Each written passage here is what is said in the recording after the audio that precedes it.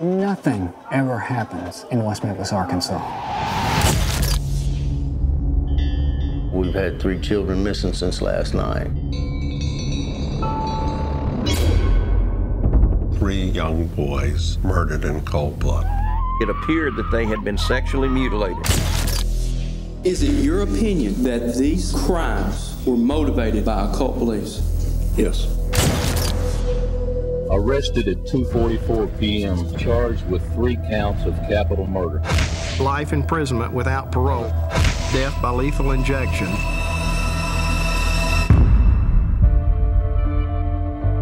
A case with a confession would be easier as opposed to one without direct evidence.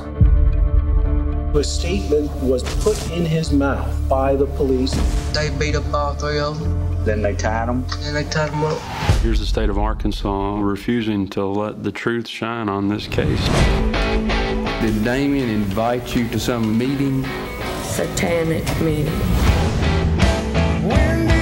I was just a big liar, and I really was. You're dealing with a horrendous crime. It warps their judgment. There's careers at stake. The option to reopen the case was presented to him, and he went, no, we found them guilty, we're done. We don't believe the people of Arkansas are going to be satisfied until there is a new trial. Not only is the state getting away with it, but the person who killed those 3 kids is still out there walking on the street.